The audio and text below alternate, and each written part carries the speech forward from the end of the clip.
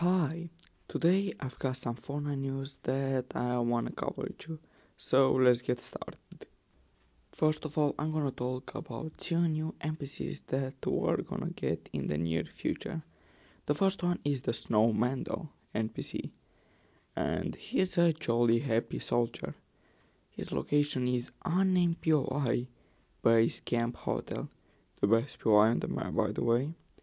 Snowmando would actually rather work on perfecting his hot cocoa wrist type than all this fighting, but he knows that a snowman's gonna do what a snowman's gonna do, and he's gonna be an NPC on the map, like, for example, I don't know, fish stick that at Craig Cliffs, and you can like put him to give you a bounty or something like that to earn gold or to deal with him for weapons and things like that.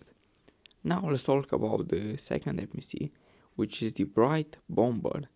This NPC is gonna be like the ones that give you quests for weekly challenges, so we don't really care about it, to be fair with you. After all, she's just gonna give you some challenges. Now I'm gonna discuss about the Fortnite Frosty Frenzy Trios tournament.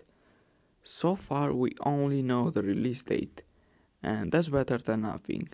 So this tournament is gonna start on December 20th, and I think it's gonna end on December 30th. Anyways, I'm gonna make a video tomorrow where we get more informations about this tournament. So if you wanna know the prize pool and other things, I'm gonna cover all of them in that video. Now let's talk about the last topic that we have for today. That is the upcoming Western shotgun, and it's gonna be a new shotgun. It's gonna better spread than the gold pump. It's gonna have a faster fire rate, a bigger clip but lower damage and slow reload. And here are the stats for this shotgun, if you're wondering. And yeah, that's everything I want to show in today's video. I hope you enjoy it. See ya.